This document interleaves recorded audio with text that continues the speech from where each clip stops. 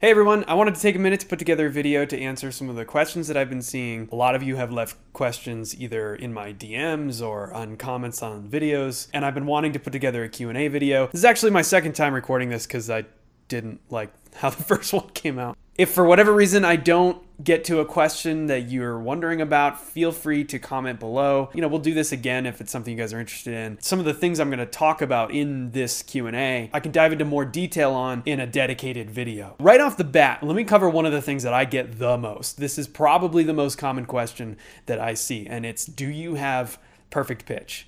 No.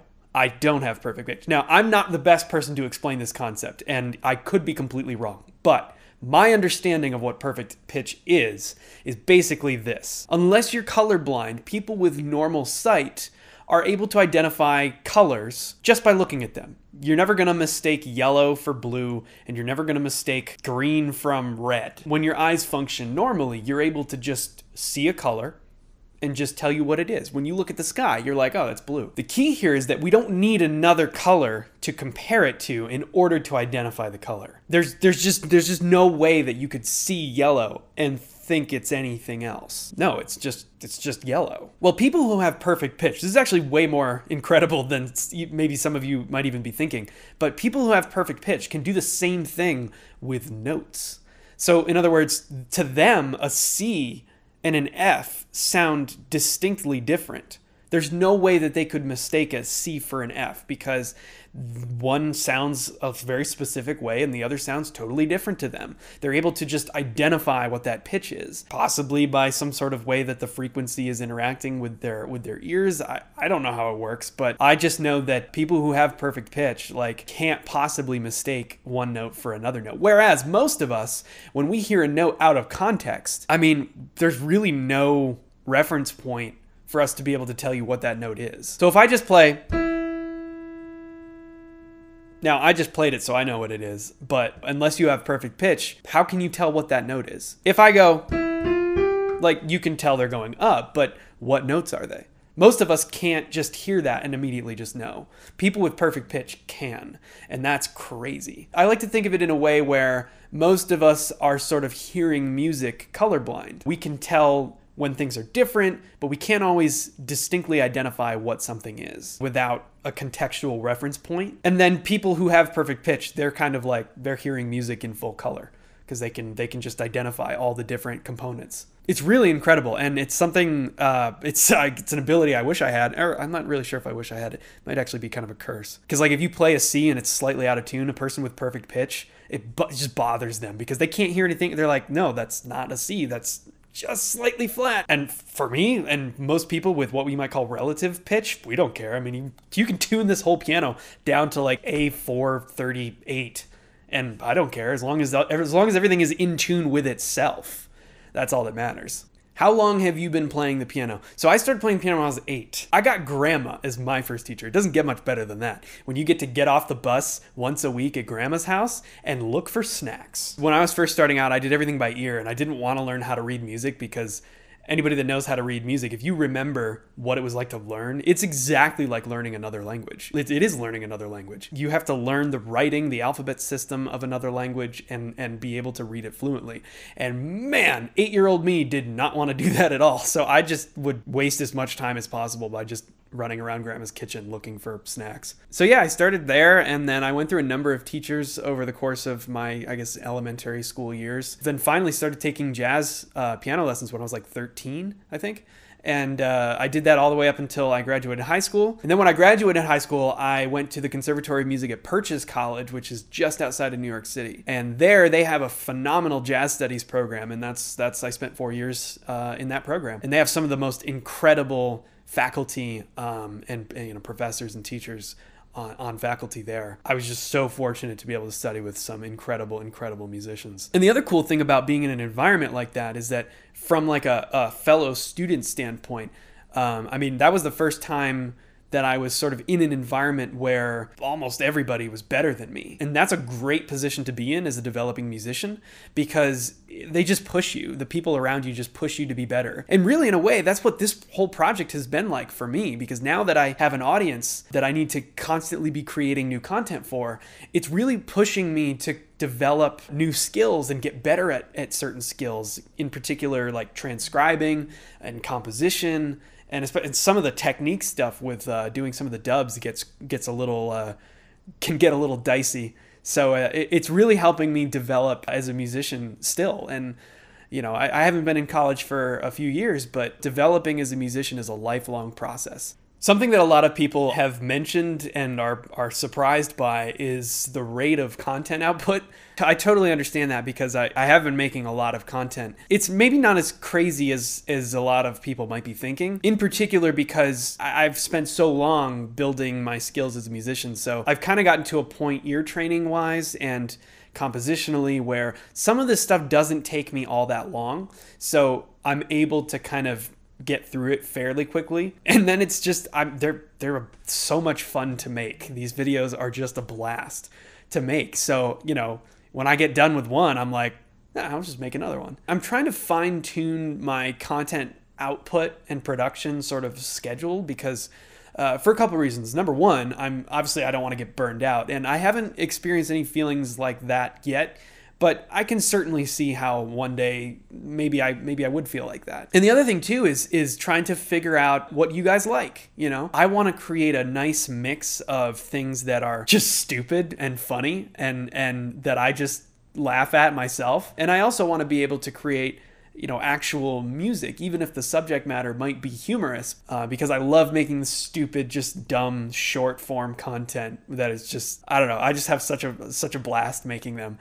But I also want to create things that sound good, that are compositionally satisfying for me. So it's all a work in progress and stuff that I'll learn over time. And then of course the other aspect of these videos that requires some time is the editing. And that's another question that I get a lot is what software do you use? How do you make these? I do everything inside of Premiere, which for me, I have a pretty extensive background in Premiere and After Effects and Photoshop and all that stuff. So my hometown before I moved to Colorado is I'm from upstate New York in a very small area right on the Vermont border. It's like an hour north of Albany. But before I moved, I was living in the small city of Glens Falls. There I ran a small digital agency. And what we did there is we helped local businesses in our area learn how to use social media better. And then we helped them actually create the content for that. So a lot of that stuff, pretty much all of it, was film and just creating fun content for businesses in the area to share with their audiences on social media. And even prior to starting that company, I had done a lot of film stuff in the past. In fact, there's some videos on this channel way down. Some of you have actually found them already. Videos from a long time ago that I either did,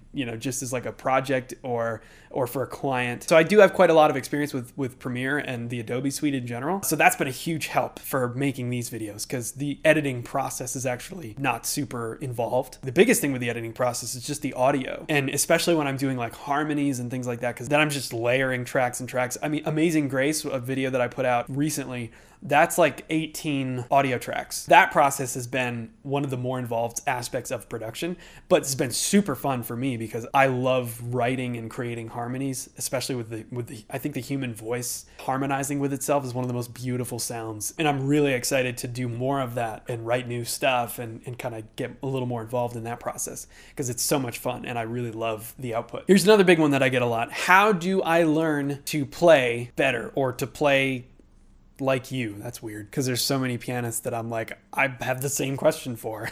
Aside from the obvious answer, which is just practice and tons and tons. I mean, there were times in college when I spent like 4 to 5 hours a day in the practice room. And that was not the whole time in college. And in fact, that was actually some of my least efficient practice time because I hadn't really learned how to practice well. But the overall point is just that it just takes time and dedication. But look, the thing I always say is that if you want to learn how to play the piano or if you want to learn how to play the piano better, I think that the most important thing you can do is do what makes you want to play the piano. Because look, if you start getting into some curriculum that you're not pumped about, or you start studying classical music when you don't like classical music just because you think that's what you need to do because that's how people learn the piano, you're gonna lose interest. You're gonna get to a point and you're just gonna be like, I don't really want to do this anymore. And that's not good. I mean, why are we doing this to begin with? Because it's fun. We want to play this instrument because we enjoy it. So if you make yourself do things that you don't enjoy and that causes you to lose interest in doing it, don't do it.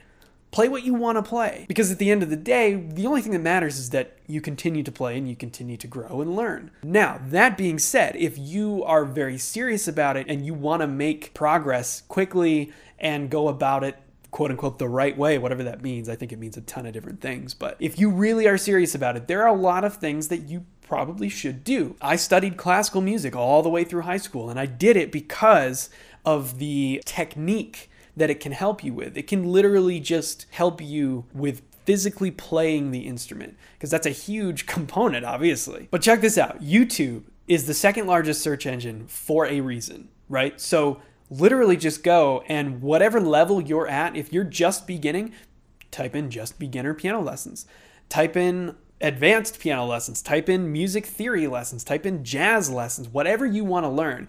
There are a ton of amazing creators who are making awesome lessons and just super vast online resources that you can consult to help you get to where you want to be. If you literally just type in any of those things I just mentioned, you're going to go down a rabbit hole and you'll be well on your way. But at the end of all of it, it's two things: practice and do what makes you want to play. And keep going, keep learning. Okay, here's one of the biggest ones, and this is one that I'm going to kind of give like an overview answer to, but it's really going to take almost maybe like a series of other videos or just like a 4-hour long explanation video, which I'd make it if it's something you guys want to see. How do you make these videos? How does this work? How do you do this? Now, obviously the autocomplete, Florida Man, the Trump tweets, that's just, I take words that are already written and I figure out a rhythmic cadence and I turn them into song. Those are definitely simpler. And most of the time when people are asking this question, it's in reference to the piano dubs,